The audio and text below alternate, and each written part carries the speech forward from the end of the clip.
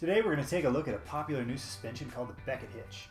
It's a very quick and easy way to adjust and tie off a length of webbing to a continuous loop on the end of your hammock. To tie the Becket hitch, you'll first attach the tree strap to the tree. Then you'll pass the webbing through the continuous loop and pull to tighten. Once you have it adjusted, you'll simply tie a slipped Becket hitch around the continuous loop. And to untie, you simply pull on the tail, which breaks the knot. Now, a lot of people will hang from it just like this and call it good. But you should keep in mind that a slipped Becket hitch can begin to slip as low as 300 pounds. And since it is possible to exert more force on the suspension than what your body weight is, we recommend a second step as a backup just to be safe. To tie the backup, simply pull the tail like you're going to break the knot, but stop short, leaving a small loop. Now just take another bite of webbing and insert it through the original loop before tightening it down the rest of the way. You could also insert a stick or a carabiner in the same spot. Using this simple backup will allow the knot to hold around 3 times as much force.